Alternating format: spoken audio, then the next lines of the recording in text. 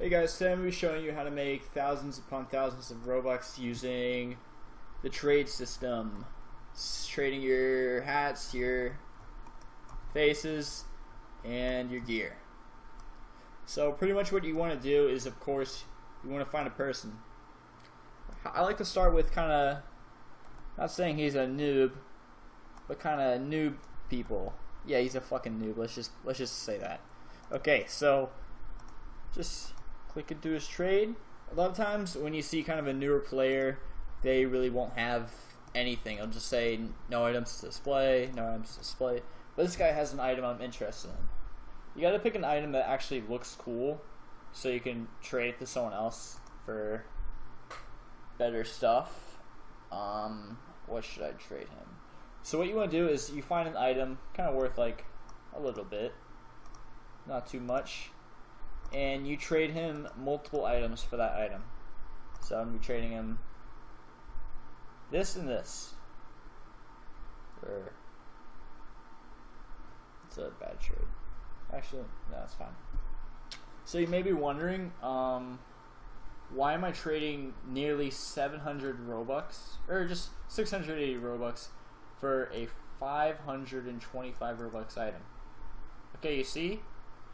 Okay, let's take a look at, let's take a look at this item.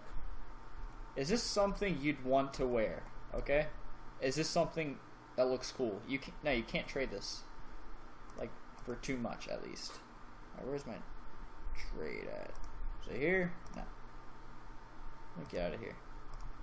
It was here. Okay, so, and the blue star face, it's really not worth much at all. It doesn't really have any demand. Gotta focus on the demand. The desert air breather looks cool. Like, I'm probably gonna wear that once I get it, or if I get it from him. I probably will, because I'm paying a lot for it. Also, one item, say this one item is worth 525 Robux, and these two items put together are 684. That is, like, let me put it this way: the more items that you're trading for one item, the less this is worth, like, in actuality. So, because 4 items that total to 30k are worth, like, how can I put this? 4 items that are worth 30k put together are nowhere near the actual worth of a single item that's 30k. You get what I'm saying? You don't? Yeah, you do. You know what I'm saying. So you're just gonna send that trade, really, and kind of wait for a response. I think from this guy. And if he's out of game, person's out of game, you could just follow them, kind of harass them a little bit. A good way to find people to trade is to just look through a pretty big group, just kind of like a war group usually does the trick, and just kind of pick out people that Builders Club. No one here. There's a lot of people with Builders Club. Okay, there's a couple more. Try to pick, like, kind of newbier people, because they usually don't really understand the worth. That might sound like you're scamming them, but if they accept a trade, that they're obviously happy with what they received, so they really don't know anyways. And see, there's a guy. Should I blur out his name? Nah, just trade this guy if you want. I'll just tell him I sent you. Alright. Ooh, here's one. So, check here. With Robux, you can also add Robux to make this theme worth a lot more. So, the bat tie plus, this is an awful hat, by the way. This really isn't anything good, but it's a lot better than this.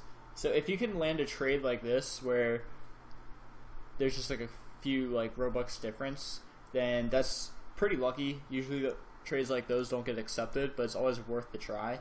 You can always send multiple trades to the same person. And so just gonna send that.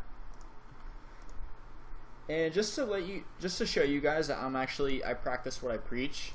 Okay, look what I have right here. So this is 10k, 5k, it's like 2k with these and these. Then you go to my gear, it's like 22k almost. Then you go to my faces and almost 50k. So I practice what I preach. Like I have like the stuff, and just to show you guys kind of an example of how this works.